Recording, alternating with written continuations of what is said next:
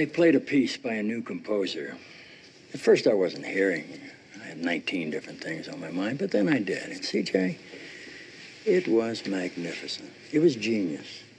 He built these themes, and at the beginning, it was just an intellectual exercise, which is fun enough, I guess. But then in the fourth movement, he just let it go. I really didn't think I could be surprised by music anymore. I thought about all the times this guy must have heard that his music was no good. I've got to write this guy a letter.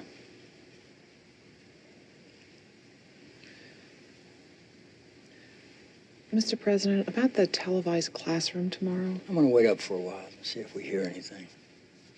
It's out there somewhere. It's so close. I think you should do the classroom either way. Yeah? We have at our disposal a captive audience of school children. Some of them don't go to the blackboard or raise their hand because they think they're going to be wrong. I think you should say to these kids, you think you get it wrong sometimes, you should come down here and see how the big boys do it. I think you should tell them you haven't given up hope and that it may turn up, but in the meantime, you want NASA to put its best people in a room and you want them to start building Galileo 6. Some of them will laugh and most of them won't care, but for some, they might honestly see that it's about going to the blackboard and raising your hand. And that's the broader theme. I'll see.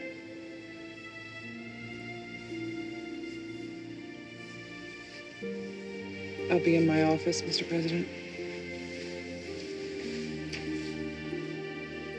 CJ. Yes, sir. You said it right that time. I'll be in my office.